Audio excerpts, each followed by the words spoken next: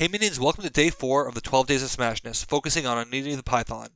Anansi Tales has the potential to dethrone Rockstars as my favorite faction because they add a ton of multiplayer intrigue, and they might be my favorite 3-player faction, but they have 2 blemishes.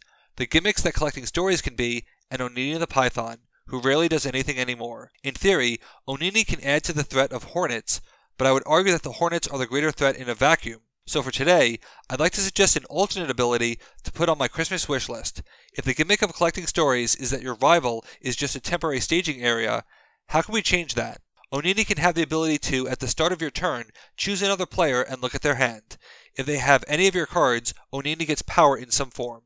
This is a rough idea as it's a short video, but it's a starting ability. The idea is that the Hornets are the threat if you play or discard a card I own. The Python becomes a threat if you don't. Otherwise, any player is in control of Onini's power, and can even math out the potential power of a Hornet response, which might not be enough to do without. Balancing this card would involve capping the cards looked at, such as random cards, the power per card, the form of the power, but there are options, like a higher reward per card, but you look at random cards, and hoarding the cards carries tremendous risk.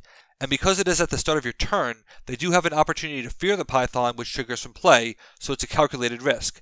And because you don't know which player will be targeted, it adds to the multiplayer intrigue.